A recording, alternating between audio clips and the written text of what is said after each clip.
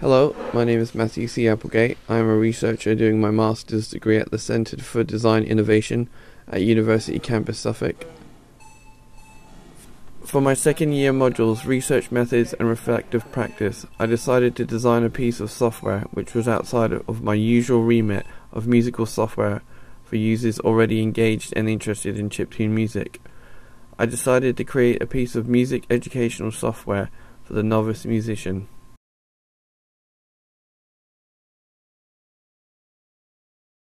The idea came about after visiting a local school and giving a talk on how I create different sounds for my music.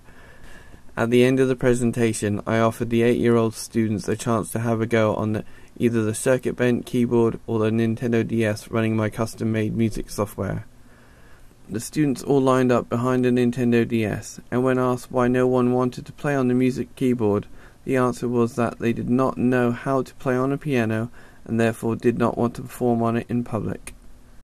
Using this cultural distinction, I set about designing simple rhythm-based music software that relied on participants playing in groups.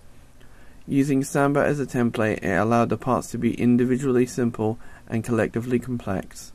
The idea of the software was to allow for a means of group musical performance beyond that of their current music abilities, and lowering the entry point into the world of musical experience.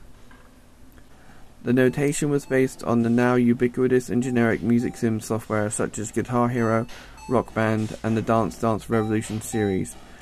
And again, the programming was outside of my normal practice of instrument design and required a considerable amount of effort to visually design and program. Replacing the static notation of traditional Western music with animated visual cues allowed for more kinesthetic learning and hand-eye coordination, instead of traditional method of learning notation prior to performance. The software was programmed in the free programming language processing developed by MIT, which allows for multi-platform compatibility, which will be essential when the software is to be deployed to the public. The Nintendo DS was programmed in C++. After the software had been programmed, it was tested with 4 children and myself who make up the 5-piece Samba band pilot group. Although their performance was successful, 2 minor corrections were made. One was that the performance bar asked for the note to be played at the beginning of the performance block and not in the middle, making it more in line with standard musical notation, and secondly, the colors needed to be altered to become more distinct.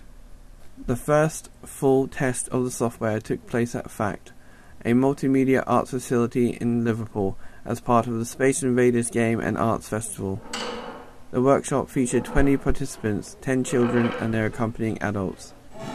The software itself was a success and was easily understood. The workshop was only let down by poor quality audio leads which continued to malfunction, and in doing so segmented the workshop. This aside, the new musicians were not only successful in learning and rehearsing a piece of music, but performing it to an audience of the public that very same day. Okay. Let's shake up.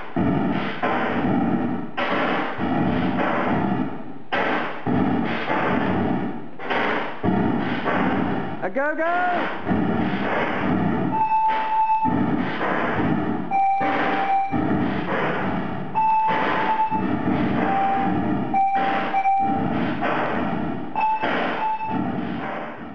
The research itself has now been sponsored in part by Marshall Amplification by way of several microamps, allowing for mobility.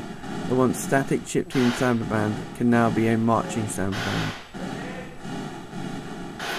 The Super Chiptune Samba band will also now be used in several public events such as the BBC Blast Weekend in Bury St Edmunds, Aldeburgh Music Festival, Ipswich Music Day, and several more, allowing for more musical novices to immediately take part in musical performance.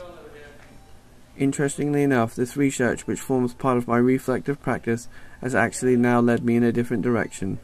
Once primarily concerned with musical instruments, my main focus in my professional practice is now that of music educational software.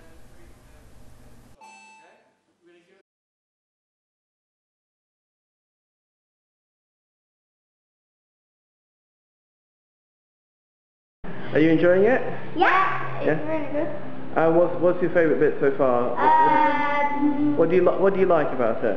Well, I like it when everybody goes dance, dance, dance after You're a bit about it. You like the noise?